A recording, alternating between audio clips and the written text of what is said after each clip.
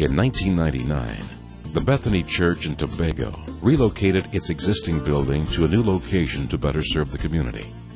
After 5 years in the new location, the church had experienced earthquakes and numerous Caribbean storms, dangerously weakening their place of worship. The building itself became a hindrance to effective ministry. Led by Pastor Perea, the Bethany Church recognized their great need and, as a congregation, began to pray, seeking God's will.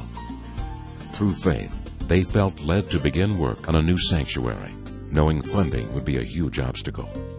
With support from their district, the project began to take form. Help from other churches began to come in, both financially as well as donated labor.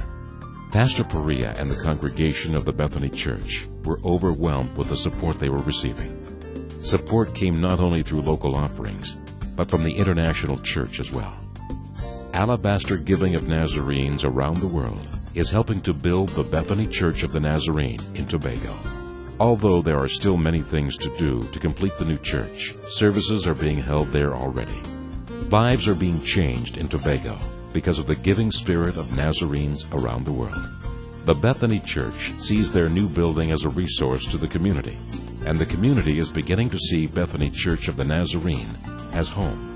So many are coming that at last report, the church was running out of chairs for the Sunday services.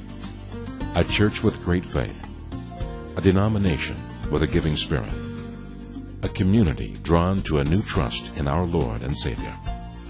Through your faithful giving to the Alabaster offering, God is building the kingdom.